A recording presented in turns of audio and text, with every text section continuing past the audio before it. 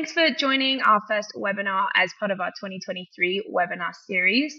This webinar celebrates April being National Donate Life Month and the announcement of our 2023 CKF Award winners. My name is Anna Morgan-Pilote. I am the Program Communications Director for the Chris Klug Foundation, and I will be introducing today's panelists and moderating today's session. I would like to first thank our generous sponsors, the Hearts for Us Foundation, who make this series possible.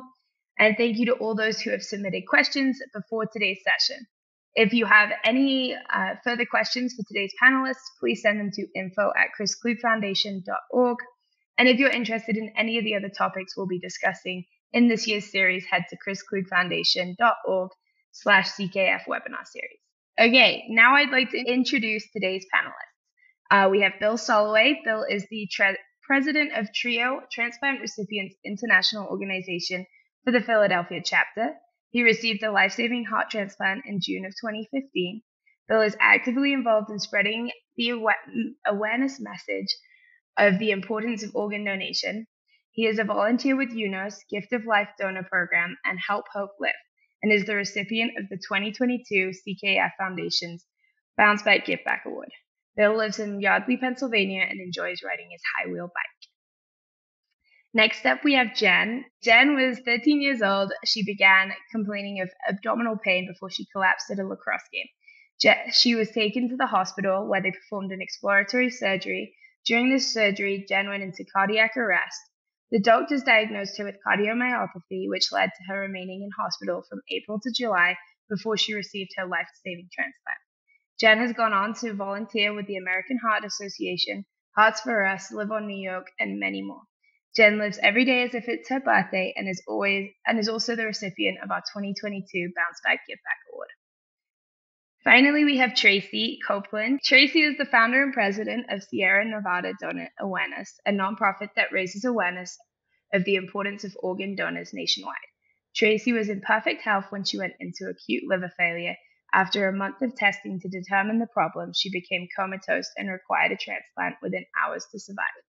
A match was found, and Tracy has gone on to compete in the U.S. and World Transplant Games, as well as triathlons, marathons, and the Arizona Ironman, alongside creating her own nonprofit. Tracy was the 2020 Bounce Back Give Back Award winner. Thank you all for joining us today. Now I'd like to start with some questions. We'd like to keep these discussions informal, so please feel free to join in each other's answers. Bill, I'm going to start with you. Can you talk about your transplant journey and the feelings and emotions you experienced during the process and before you got the call to get your transplant? Sure, Anna. So my journey was a 20-year journey to my heart transplant. And certainly everybody's journey is different.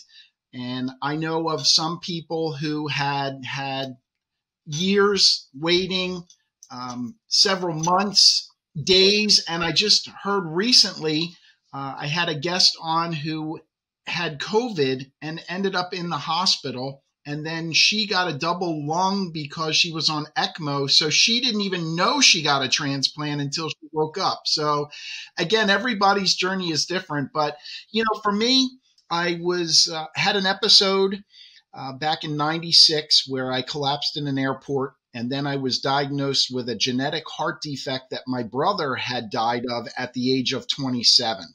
So that was the start of my journey. I got a defibrillator implant. I was on medications and pretty much lived a relatively normal lifestyle. I am an avid bicyclist, so I was still able to continue to ride my bike and do things until things got progressively worse. So 5 years or so into it, I was doing a 100-mile bike ride, and I started experiencing some abnormal heart arrhythmias, some AFib, and then things changed from there. I got put on different medications.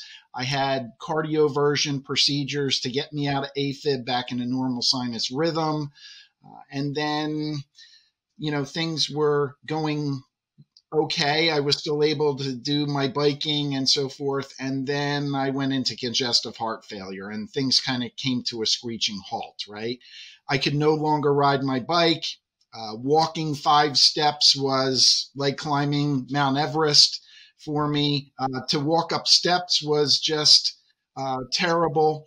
And, my mom ended up dying from congestive heart failure. So it was just really an emotional thing at that point. And I knew that transplant was imminent at this point. And then 2 years, after congestive heart failure was my transplant. So it was, a lengthy journey.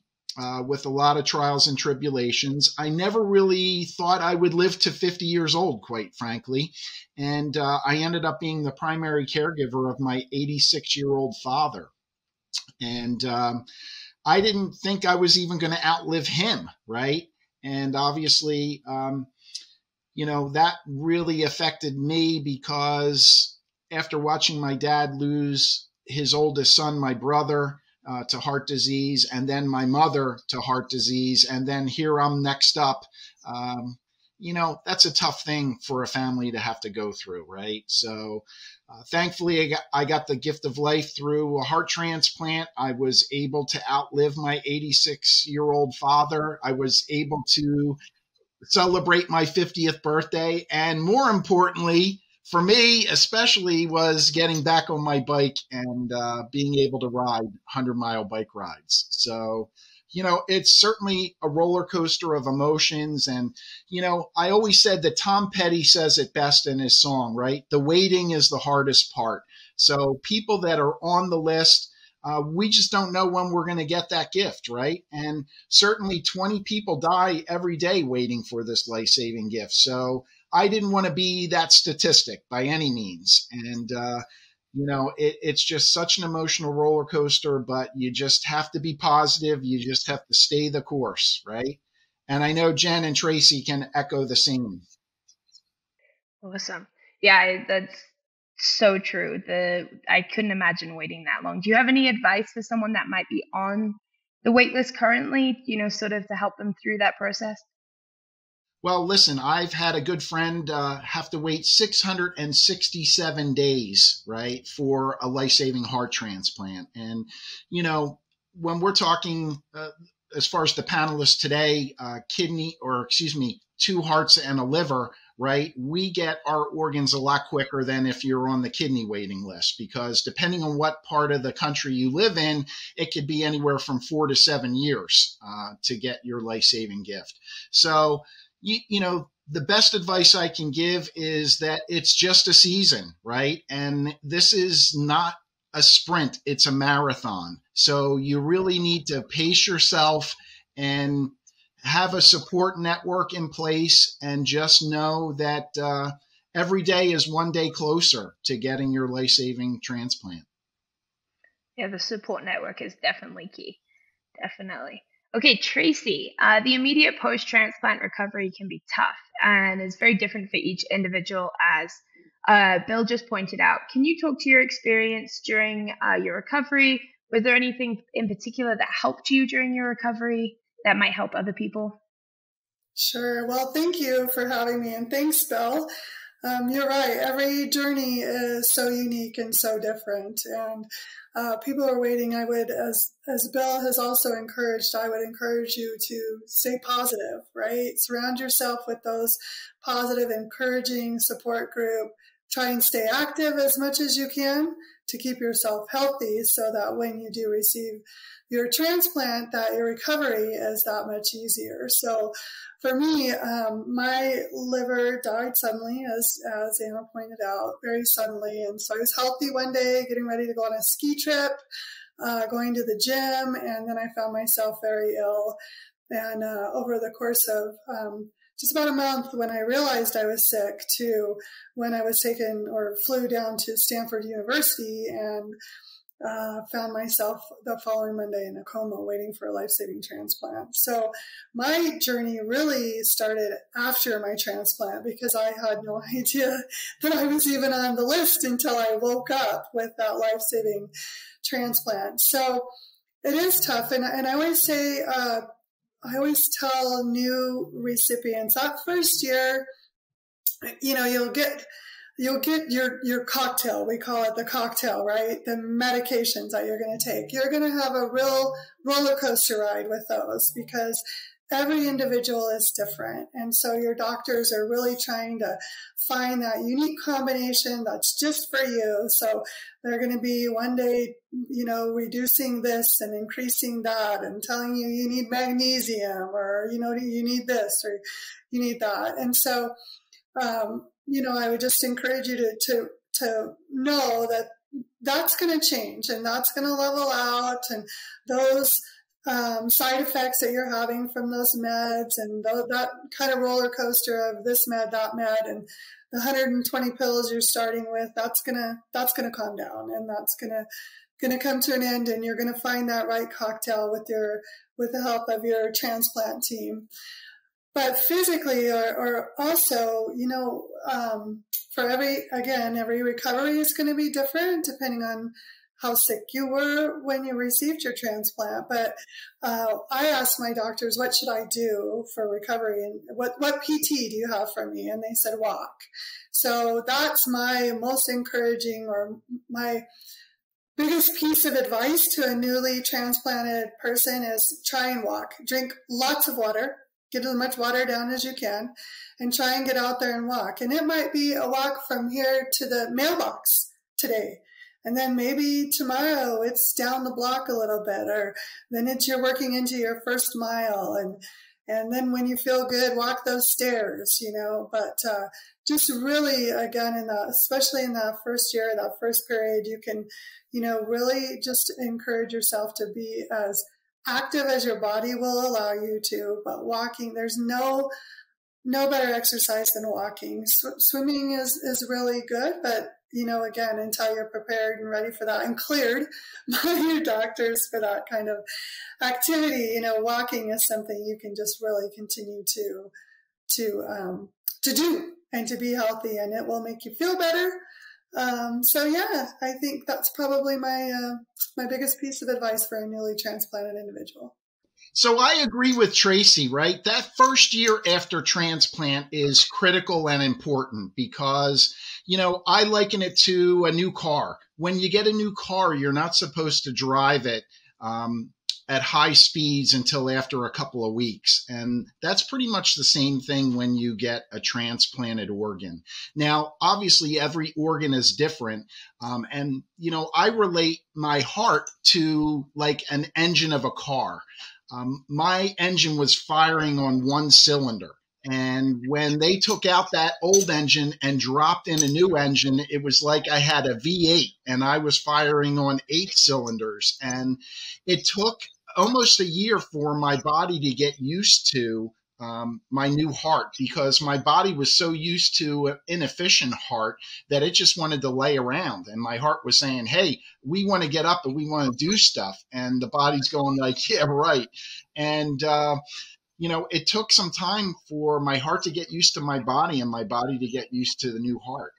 Not to mention all the medications. So again, depending on what organ you get is a different medicine regimen. And from my experience, I was really ramped up on prednisone, right?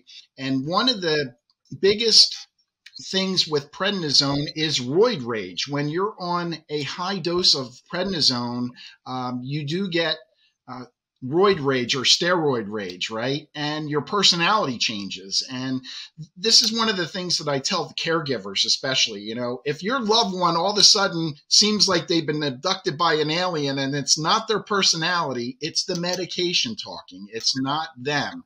So you need to be sensitive to that, because in my situation, I was on over 100 different medications, right? And what I mean by that is some medications I'd have to take 3 or 4 pills, right? So, and I had to do this 4 times a day. Well, listen, I'm almost 8 years out now, and I'm on 2 immunosuppressant meds that I take twice a day. Nowhere near what we were taking initially, right, Jen? I mean, we had a lot of medications. I'm in a very different spot than you, but that's amazing that you're only taking the 2, because that's phenomenal in itself. That's a gift.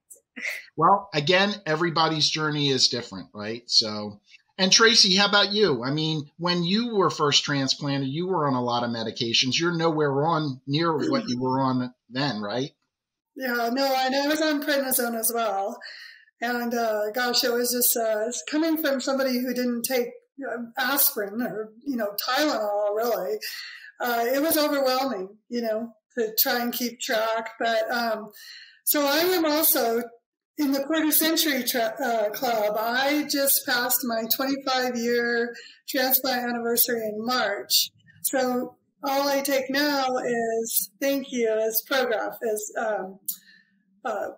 tacrolimus, they call it, or the generic for Prograf. So, and that's all I take, 1.5 milligram in the morning and a half at night. So there's light at the end of that tunnel, right? And again, I think to Jen's point, sometimes depending on your illness, a lot of that is going to dictate what your continued medical regimen will be. But just post transplant, it's a little nuts that first year trying to get all of that straightened out. But yeah. Yeah, we definitely hear a lot of people say, I listened to Chris's story and I got inspired and I went to the gym and I decided I was going to lift these weights. And I remember one person telling me, well, I ripped open all of my stitches immediately. And he said, I learned I wasn't Chris Klug. But I did my own transplant journey. And last year he did the New York Marathon and he finished it. And, everybody's journey, I like to think of it like the Olympics. Everybody competes their own Olympics, whether that, as Tracy said, is walking to the mailbox, or whether that's winning a bronze medal at the Olympics. It's your Olympic story, and it's, your post-transplant recovery, and everything's different. Okay, I'm going to throw it to Jen real quick. Jen, your transplant journey was a little different to everybody here. You were a teenager when you had a transplant. How do you feel that this altered your post-transplant journey, and how do you feel that families and caregivers can support teenage transplant recipients that may be slightly different to an adult having a transplant? I was a healthy teenager. As the recipients were saying before, a lot of times our lives get changed very quickly. But I was a healthy teenage girl at 13. My problems were what I was going to wear to school, boys. I played every sport you could think of, but I wasn't very good at them. But I was an avid baton twirler. And those were really, though, my biggest problems in life. My younger brother was born with a hole in his heart, but he was okay, luckily, after his surgery and everything went well. So I was his healthy older sister. I never even broke a bone up until 13. I only had my tonsils out. So pretty much regular, typical teenager things that people are doing. And I started then after my 13th birthday, March 4th of 96, having really severe stomach pains. And it was very hard for my family and myself because I was going to different doctors, different hospitals, and they kept telling my family pretty much that I was becoming a woman about a month and a half until I ended up back in an emergency room. And they told my parents, worst case scenario could have been that my ovaries were twisted, which would have been hard to hear as a woman because I couldn't have children when I grew up. But they went in to do something called exploratory surgery in my abdominal region because that's where I was presenting with pain. And during the surgery, I went into cardiac arrest. They actually sent my parents home because I come from a very small family and they wanted to go be with my brother. And they called them 2 hours later and said, your daughter's dying of heart failure. You need to come say goodbye now. So I actually had my last rites read to me at 13. And they pretty much said that your daughter is not going to make it. And for me, I was very lucky because there was one doctor on call that was affiliated with a hospital in the city where I was in Long Island. And all I remember when I got there, now I was 13, I woke up and these doctors said, you need a heart transplant. I thought it was like my brother, open heart surgery. I'm like, okay, yeah, sign me up. Let's go do this. Not realizing exactly what went into it. And at that point, I'm from Hicksville. I was the first one in the district to ever need a transplant. So it was very rough because when I got there, I got my Broviac tube. They try to make your hospital stay as normal as they can. They have something called Child Life, which was my savior. You go and you make different arts and crafts. They have a school where when you felt good, you could go there, but I couldn't walk from here 5 feet because I had cardiomyopathy where you get a virus and it destroys your heart and they'll never know exactly or pinpoint how that happens, but that's what happened to me. And I just remember that the days were turning into weeks, weeks turned into months. And again, as I said, my family, my friends, they try to make your hospital stay as normal as possible, but you are a teenager. I actually have a picture. This was my hospital room when I was 13. And as you could see, it was decorated. I had my shades on. I thought I was a cool teenager. Then again, in this situation where I knew someone was going to have to pass away for me to live, but I'm grateful in a way that I was so young that I don't think I fully understood the circumstances at the time. And for me, my life-saving transplant came on July 6, 96 from a 13-year-old boy named Matthew. And this is my donor in the middle. I waited 3 months and a day in the hospital. And after that journey, I really wasn't sure what was going to happen. They told my parents by my 18th birthday, I might not make it. By my 25th birthday, I might not make it. My 30th, I just turned 40 this year. And it's been a journey. And as a teenager going through the process, one thing I love to tell, especially when I speak now to kids in school, is that to try to treat people that even if you have something different about you, it's okay, and that we all have things that come up. But being a recipient at such a young age and being on all this medicine, now I was on prednisone, all these drugs, while going through my hormonal changes and everything. I either wanted to hug you, I might hit you. We really didn't know at that moment in my life. And I'm so fortunate that I had my family and really having that support system around. But I honestly don't remember what it's like to not have my transplant. And a lot of times when I meet people that are younger that are having transplants, a lot of times now that I'm older, I speak to their family because it's very hard as a teenager. There's support, but it's very hard to tell a 13-year-old what to do in general. And now you're telling them you have to take all this medication. A lot of things happen. I lost my hair, it just never grow back. So I wear wigs now, or I have my scar, and there's things that come along, even just forget the transplant aspect of it. As I was saying, I still take a lot of pills. I take more than 20 a day. But being a heart recipient, I call it way back when ages when they were giving us donkey pills, which I'm sure Tracy might understand, like when we were taking cyclosporin and we all look like this and people just want to pinch my cheeks. And I was like, why are you strangers touching me? No one's supposed to touch me, they said, because I'm immune suppressed. But it's very different, I think, being so young and having the transplant. But the only thing I would tell a teenager is that there is honestly light at the end of the other side. And it really is a roller coaster. And if you like roller coaster, there's going to be ups and downs and in-betweens. But if you can make it through that teenage year in general and then get out on the other side, you could keep going. And also that sometimes they could give you all the statistics in the world. As all of us know, there's a lot of statistics. But that doesn't mean, I always tell doctors to look at us not just as a diagnosis, but as patients, because I have friends of mine that have sadly had transplants only 5 years and need second ones. There's people now that have had their hearts 35 years. Sometimes there's no exact rhyme or reason, but it's really just about living your life. And I really live my life like it's my birthday every day because that's what I know how to do. Even now, sometimes I just switched hospitals and doctors say, are you sure you have your, things come up, you go get testing. I mean, I'm lucky enough that I just turned 40 and now I get to do 40-year-old stuff like mammograms. I know it sounds silly, but I never thought I'd be doing typical normal things that 40-year-olds have to do. So, I mean, I'm a big child, just go to Disney a lot. But to me, that's my happy place, and that's what I try to do. So it's really just as a teenager to them, remember to take your drugs. And that's why your family is so important, because they say in that time frame, that's the biggest time of rejection is when you're under 18. Because if you're left to your own regards, it's very sad. But think about being a teenager in general and people telling you what to do. And now you got to take 30 pills on top of that. And you have a face that looks like a moon. It's really not the best sometimes. So really just having your family and friends and letting others know that it's okay to be different and you can get out on the other side and just live your life. It's so inspiring. I struggled in my teenage years, period. I couldn't have imagined having a transplant and going through being a teenager. And plus, every time I see your Disney photos, it makes me exceptionally jealous. I know. Okay. I just love it. Yeah. It's such a good place. I just took my niece. I was in heaven. I ran around like a giant big kid. Okay, Tracy, you are an avid athlete, and have you always been athletic?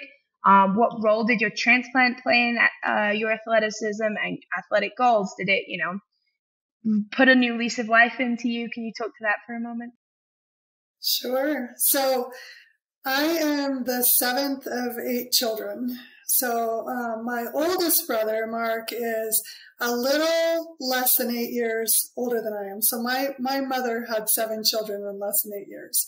So I say that to say when you're the 7th of 8 children and 5 of your older siblings are boys, you are either strong or you're fast. So I was running and jumping and swimming pretty young. So, but as far as being an athlete, I never considered myself an athlete. I mean, I love to, kind of get out there and run and ride my bike. And well, all of us kids were in swim lessons when we were young, because that was the only time that mom got a free moment, was when we were all at swim lessons together. So yeah, I was pretty active. Just before my transplant, we were planning on going on a ski trip, and I was going to the gym, but really, I was just trying to keep in shape, right? Trying to keep active and in shape. So my athletic pursuits really all came after my transplant. So I never considered myself an athlete until after I received my transplant. So I had the very unique blessing to meet my donor family on the 1-year anniversary of my transplant. So I'm wearing my pin, which you probably can't see, but my donor, Terry Lee Snow, died in a motorcycle accident at 19 years old in Arizona, and his family was in Southern California. We lived in Reno, Nevada, so they came to Reno to meet us on the 1-year anniversary of Terry's death in my life. Well, we developed a very close life bonding relationship, and I consider the Snows my family. So I'm giving you the long story, right? That's what we like.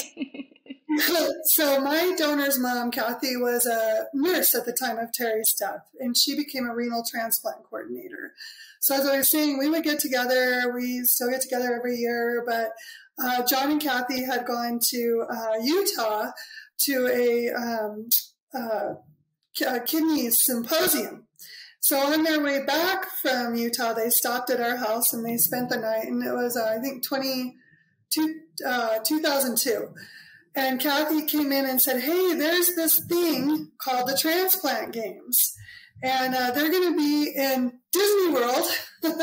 And we were just wondering if you maybe wanted to go and compete, and we'll go with you and support you. And I was like, yeah, let's bring it on. So that was kind of the first, my first adventure. And I was, my husband and I were avid cyclists. So that very first Transplant Games, I participated solely in the biking. So I was blessed in training with a lot of men at the time. So I left there with two gold medals in cycling and was just thrilled. But it kind of it spoke to me in a way that I could realize that I could really impact our community, raising awareness for this tremendous need for organ and tissue donation by showing the success of organ donation. So I continued with the Transplant Games with my donor family. So they have I've participated in 5 U.S. games and 3 World Games, and just really started to add in running. And then, well, first the second time I decided, well, maybe I could swim, and then I added in running. And then I had a friend here in Nevada that said, hey, I'm doing a triathlon. And so I went and did my first triathlon. I think it was 2008 maybe. And my husband, when he realized that they were competitive, he was like all over it because he's very competitive. He goes, you need to do that. And so that opened up some more doors for me, and I was able to compete in the Arizona Ironman in 2013 with my donor family. So, and again, Arizona is where Terry passed away. So it was very meaningful that my donor family came and supported me as I finished that Ironman. And so really, I think it kind of just speaks again to your journey and what you can do. Having a transplant is life-saving and life-enhancing and will change your life, but it doesn't mean that those things that you loved before you're not going to be able to do, and then even more so. So really, I didn't become an athlete until after my transplant. And I'm just very blessed to be able to continue. I haven't done a whole lot of triathlons in the last couple of years, but I'm headed to Washington, D.C. in October to do the Marine Corps Marathon. So I've never been to D.C., so I'm super excited about that. And we've started our training journey for that. So it'll be fun. Exciting. That's amazing. Good luck. But, getting back to the whole part about being athletic and after transplant, we get transplants so we can get our life back and be able to do the things that we weren't able to do while we were waiting for our transplant. As Jen pointed out, we're living our best life one day, and then the next day things come to a screeching halt, right? And a lot of us don't think we're ever going to get back to that level of activity. And then here we are after transplant, we're back to that level, and for some, and then some, right? So, for me, I was involved in the transplant games as well. In fact, that was my motivation after my heart transplant, is to get back on the bike and to compete in the games. So to have some kind of goal in mind, and it doesn't have to be huge like that. It could be like getting in shape to do a 2K donor walk or something. But the important thing is to have some kind of physical activity after transplant and not just lay around on the couch watching TV or feeling sorry for yourself. It's about getting your life back and reclaiming your life and being able to do some physical activity. And the games, as you were saying, I think the wonderful thing with the games is I didn't go to the games until about 12 years ago. So my first games were in Texas. I missed the Disney ones. I didn't want to go to the games because I was so scared being a transplant patient with not many people around. I'm like, you're going to send me to a place with a bunch of me? I was like, I'm crazy right now. I didn't know if I was up or down or going through my years. I'm like, I'm going to go with more of me. Not going to happen. And when I went there for the first time, the wonderful thing is, as Bill was saying, it's getting out there. It doesn't matter what you do. There is a walk that you could do. There's darts. There's cornhole. They just added trivia and different things. So if you ever thought about going to the games, you could ask any of us. You don't have to just be an athlete. And to me, if you get out there and do something, you're an athlete. But it's about finding something that makes you happy and being surrounded by such this camaraderie of recipients and donor families and caregivers. And we're all there for our common goals. I mean, I went there with a green tennis racket and someone's like, oh, you like to play tennis? I'm like, I got a green one and I hope I won a medal. And I won because it was in Texas and people knocked out because of the heat. So that was cool. I got to wear a medal and be like everybody else. And I just hope that I win in my age category so I'm good like everybody else. But it really is, as you said, the small goals in life. The best compliment I ever got was somebody from Facebook, because I could win a medal on Facebook, friends. They said to me, they didn't care what I did or what I do, but they see the pictures. And I just post everything because I had a house fire years ago, so that's my own thing. I like to have everything on Facebook and pictures because memories you'll always have. And they're like, the memories and the things you do, that wants me to keep moving forward with my transplant and do things. And all it is me posting everyday pictures. I mean, I go to Walmart and that's an adventure. So really that's what transplant can do. Just giving you your life back. Even, like I said, the monotony of the everyday. Most people don't want to get mammograms, but I was excited for mine. We talk about the games and it's not about a lot of physical activity. There are darts, there's ballroom dancing, there's cornhole. So there's something for just about everyone, right? Blackjack. So you don't have to think that you have to run a marathon or be a great swimmer or biker or run track and field. There's something for everyone, really. That's so true. I'll just share a little story from the games in Pittsburgh. So we were swimming, and people were cheering and cheering. But there was a gal who had a kidney transplant, and she was blind, and she had somebody on the side of the pool that was encouraging her along, telling her where she was at. And so everybody was done, and we were all waiting and watching her. And the biggest eruption from the crowd was not when the gold medalist touched the wall. It was when this beautiful young lady hit the wall for, at the end of her 400, that was just, the entire place erupted. It was tears, and that was her journey. And yeah, it's not really about winning the medals. And there's so much more you can do. It's about doing the best and being the best that you can be right where you're at, today. I love that. That's the perfect way to phrase it. And the Transplant Games is, yeah, I did it, my first one in San Diego, and just there with the CKF booth. And it's so positive. And I keep saying, Jesse, my coworker, I'm like, you wait. You've experienced nothing until you get to go to the Transplant Games. I'm like, everything we do is cool, but that is on a whole new level. But awesome. So, Bill, I'm going to pass it back to you. You've worked really hard to support those going through transplant. Why do you feel that it's essential for transplant recipients to give back to the community and be inspirations for others going through the process? Yeah, and a good question. And I always like to say that one of the hardest things for most transplant recipients is to know that someone had to die in order to save their life. And that's a big thing to get your head wrapped around, right? And some people really struggle with that. And one of the things that really helped me is to certainly pray for my donor and my donor's family when I was being listed, right? We don't even know who they are going to be, when that's all going to happen.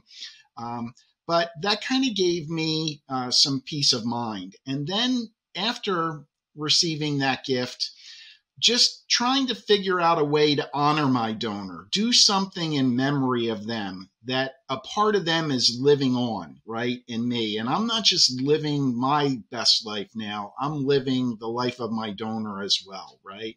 And what I found is helping people through the journey, it was a great way to honor my donor.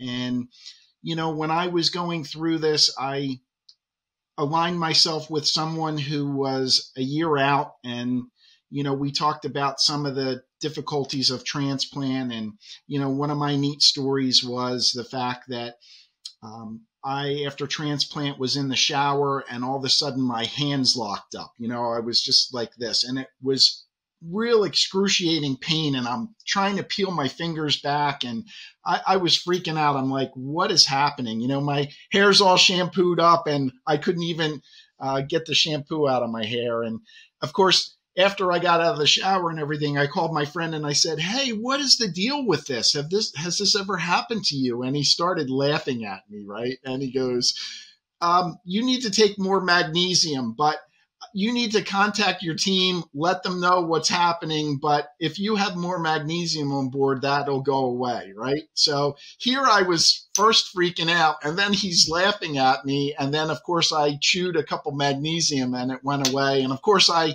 let the team know. But it was that kind of thing that I realized that it's really important to reach back and help people through the journey, right? It's their journey, but you can be on the sideline and you can help them.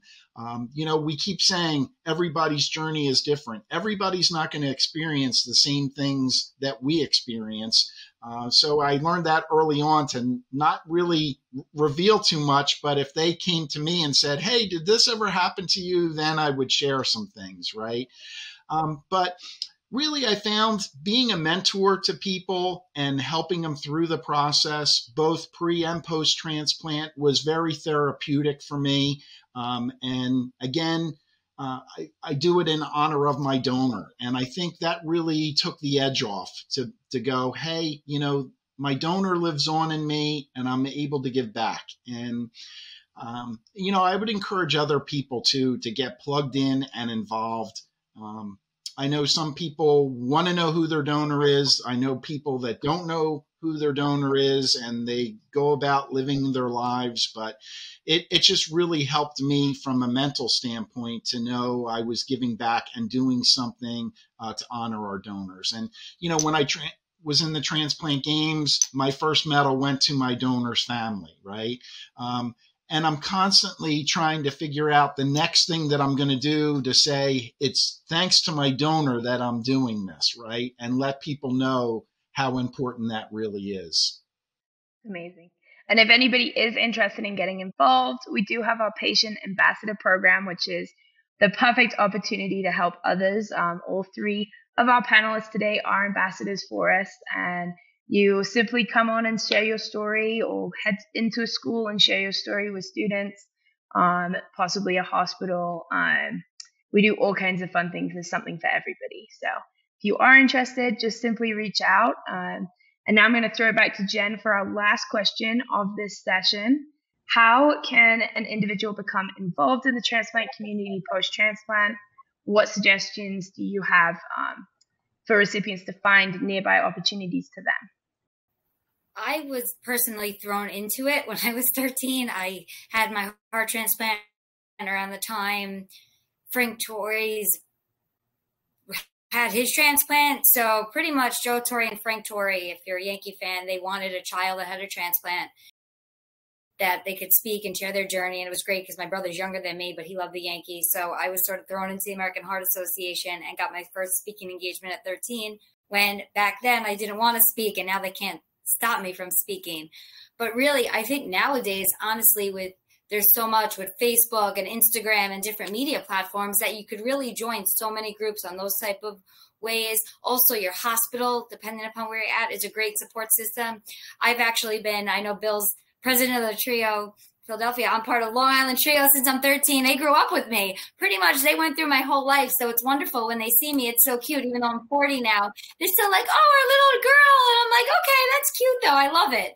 But they really got to grow up with me. So I'd say really maybe start with your hospital, start talking to different people that you know that had transplants, or nowadays with that, even look on Facebook, Instagram, different platforms, even honestly just writing in Google saying support groups in my area or ways to help out. Chris Klug, I found them through another friend of mine. That's how the foundation kind of started. Ewood Hearts for Us, I'm very involved with them, and they knew you guys, so we all had that connection. So it's really just about looking around, and it's out there. And if you find one person, like Bill said, one friend can really change your whole world and more doors can open. So just know that you're not alone and there is opportunity in many different places. And it doesn't have to be a traditional way. Maybe you're not in a school or a different place, but just sharing your journey or just living your life really is a way of connecting with others. Yeah, and I just want to add to that what Jen just said. You know, a good place to start is right at your own OPO, or organ procurement organization. They're the agency that actually procures your organ for you. And in Philadelphia, it's the Gift of Life donor program. And they have ambassador training. They basically prepare you to first understand the process, right? What you just went through, and then be able to set you up with different speaking engagements, even do some speaking training if you need help with that, and send you on your way. And obviously be an anchor and a support for you to get resources, materials that you can hand out. And, you know, then the possibilities are limitless, right? You can get involved in the Chris Klug Foundation. You can get involved with Trio, the different chapters across the country. Of course, Hearts for Us Foundation. There's a lot of different groups out there that are even organ specific, right? So it all depends on what your needs are, but there's certainly something for everyone out there. You just have to look and ask a lot of questions, right? And Tracy has her own organization too, and they do great work as well. So there's another option for you. And just a quick one, transplant games. So if someone has heard our conversation today and really wants to get involved in transplant games, how do they find their local team? How do they get involved in that? So there's a website, Transplant Games of America. If you log onto that site, you're going to see all kinds of neat stuff from the San Diego Games. They just announced that the games are going to be held in Birmingham, Alabama next year. So that's when the next games are. They are held every 2 years, and the opposing year are the World Games. So this year, right now as we talk, the World Games are happening in Perth, Australia. Go Team USA! We're winning medals over there. And reach out to your OPO, right? Because your organ procurement organization is typically the one that puts together the team for your area. And they'll start having meetings preparing for that. So they're the best two resources, Transplant Games of America and your OPO, to get on your local team for the games. Thank you all for sharing your experiences and joining us today on the webinar. Now, as previous Bounce Back winners, we wanted you to announce our 2023 CKF Award winners. So I'm going to hand it over to Tracy for the winner of our Hero Award. So it's a pleasure and an honor to be able to announce the 2023 CKF Award Bounce Back Award winners. And I am pleased to announce the 2023 Hero Award winner is Katrina Fountain, a donor mother whose 5-week-old son, Jaleel, went on to save 2 lives through organ donation. Katrina has become a volunteer and an advocate for organ donation. Hey, and up next is the winner of the 2023 Bounce Back Give Back Award, Dave Goblensky, who received a liver transplant from a living donor. Dave has gone on to advocate for organ donation, running donor awareness nights with professional baseball fields and Major League Baseball. And finally, the winner of the 2023 Community Champion Award is Maria Fernanda Filizola, who is both a caregiver and employee of Donate Life Northwest. Maria cared for her ex-husband as he received kidney transplant and is currently caring for their daughter as she faced the probability of also needing a manager for Donate Life Northwest, focusing on expanding programming in underserved communities. Woohoo to everybody for these wonderful awards. Yeah, congratulations, everyone. So thank you for tuning in to today's session. A huge congratulations to our 2023 CKF Award winners. We will be reaching out, and you will be joining us for our 2023 Wine and Dine in July in Snowmass. If you have any questions for today's panel or want to learn more about this year's webinar series, head to chrisklugfoundation.org/CKF webinar series. We hope you have a great rest of your day. Stay safe, stay healthy. Happy Donate Life Month, everyone, and continue to live life, give life.